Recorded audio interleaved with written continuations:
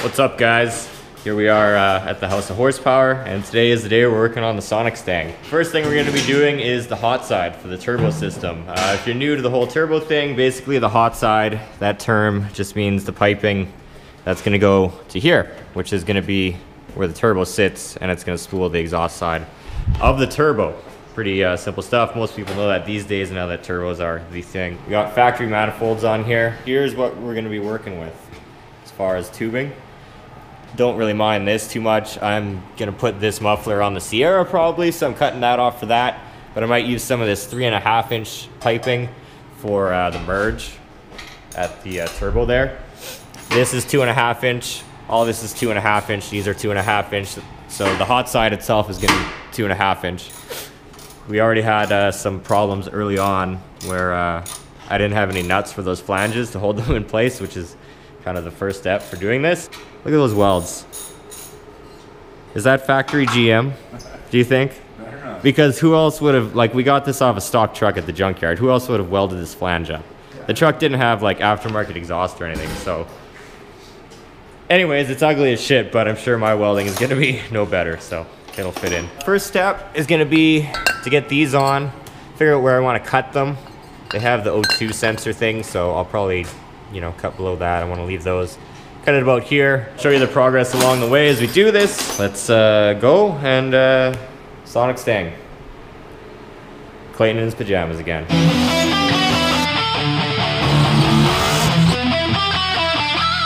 So it's 20 minutes later now, and all we've done is search for nuts.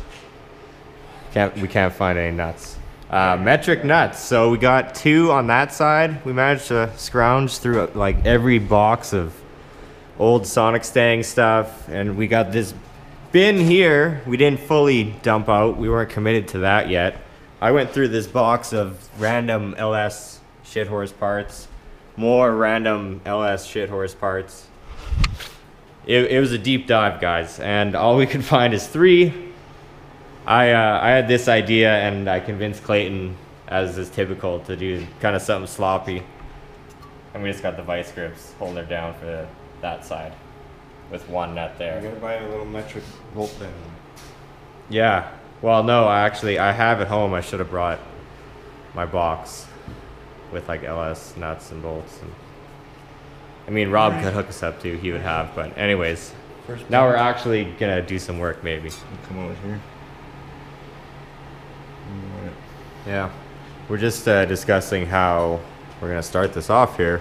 The first step, I think, is gonna be taking that flange back off and cutting it how we want it, which is just right after the O2. But I think we should cut it at a bit of an angle to pull this. That's kind of what we got to figure out too.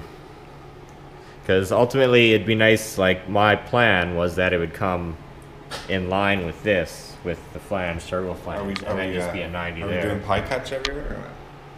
Yeah, I mean, we can make it as ugly as we wanted. Well, pie cuts aren't ugly. Some people. Depending how, I'm talking sloppy, MIG welded pie cuts. Oh. Yeah, it looks pretty level there.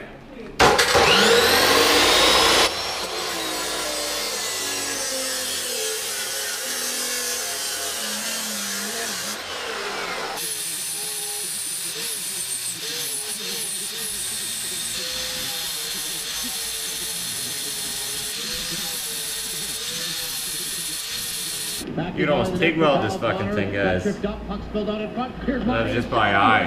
I'm pretty blind. So now let's put this in the car and see how it, yeah, let's see how the angle is on the car. Perfect. Yeah, it's pretty good. I mean, it's not the prettiest angle there, but I mean, the way that you would fix that is not using this piece of cut-off flange with O2 sensor there. I mean, technically we could cut it up higher. Save money on a bung. Basically, that's what we're doing here. Okay, so now we and just I mean, gotta... why not? That doesn't look too bad at all. No, especially once it's wrapped. I think the angle's pretty good. Yeah. We'll just shorten it now. Yeah, that'll be the next thing to figure out. We'll have to mark like a straight line so we know the orientation of the turning of the pipe and how much we want to cut off and start cutting. measure twice, cut once. Oh, I left the grinding guard on there. Can you see better now? I really wanted to get a new camera before doing any of this, but I really wanted to get this going tonight. All right, so we cut the first 90 down a bit. A little dark in there, but you can see what we got going on here. I put all this ghetto rigged stuff down here just so we can kind of get a bit of a visual of plumb. Yeah, that's our plumb line right there. So how it is right now, it's too low. If I got under the car or looked here, and you know, I don't want to be able to see it basically below the core support. I think that's probably a safe rule of thumb as far as height for hot side. So what we're gonna do is take a bit off the top of the angle so it twists up. Like, hold on, hold it there again for a second. And then like twist it up like our, yeah, how I was saying. Yeah, so that'll give us the height that we need up, and then we'll just have to shorten it a bit to bring it away from the radiator again. Cut this at an angle. Or that. Either piece. You also have to keep your electric fans or whatever type of fans you're using or shroud in mind, but if it's about that far away, it shouldn't be a problem.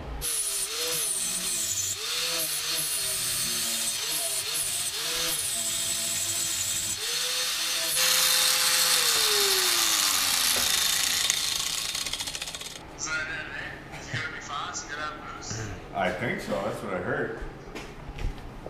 So I cut another piece off this 90 degree here that we're working with. We're trying to make it a bit shorter because I really don't want it to stick lower than the core support. Even though the K-member does and everything, it just doesn't look good, and for like clearance getting on trailers and stuff, it wouldn't be good. So just to give you an idea of how we're doing, and Clayton's on the phone with a local small tire racer. Question for you. This is between me and you right now. Honestly, right? What's up? Why wouldn't you fucking race me again, man?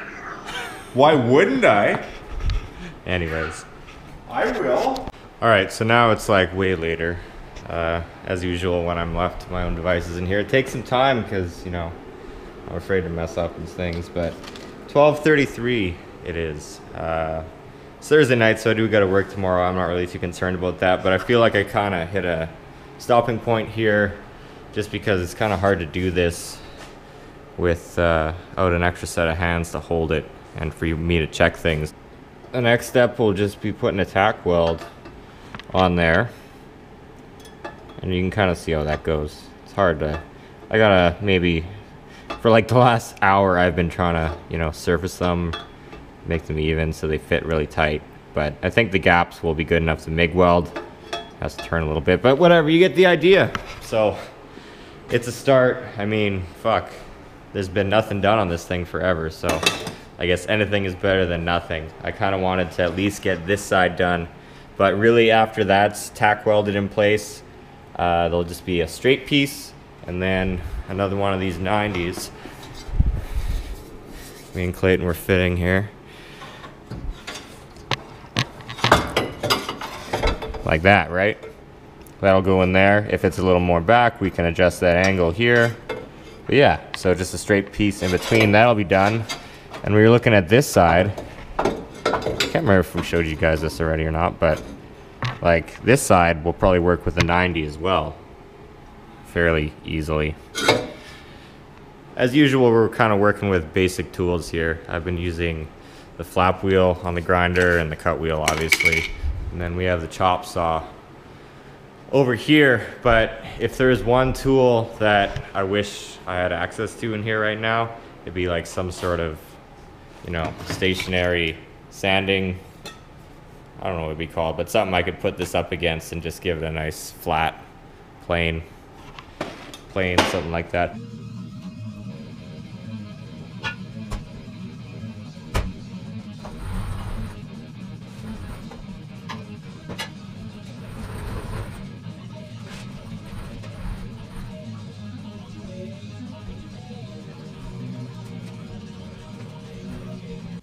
And back to a functioning winter Winnipeg garage. Look at this thing, guys. Clayton made a comment about this earlier. He said, is it a piece for a toilet or something? But actually this is going to be the start of the exhaust for the car. Right now we're doing the hot side, which is before the turbo, but after the turbo, the exhaust comes out towards the fender there. And basically, I'm just gonna stick this in there and have it coming straight up out the fender, about like that. It's what the drag racing guys call a bullhorn. It's supposed to keep the front down if it wants to wheelie, if you have too much power. We're not doing that. But it's gonna be facing down. Hopefully there's enough room in there, but yeah. Look at that friggin' thing. That's friggin' huge. 5-inch OD. That's crazy. If you're new to the channel and you're curious, before you comment, it's gonna be an S475 Turbo with a 132 AR. This is a 5.3 with an LS9 cam. Other than that, it's basically stock. And I gotta get out of here for the night because it's like 1 in the morning now, and I wanna edit this for you guys to have tomorrow.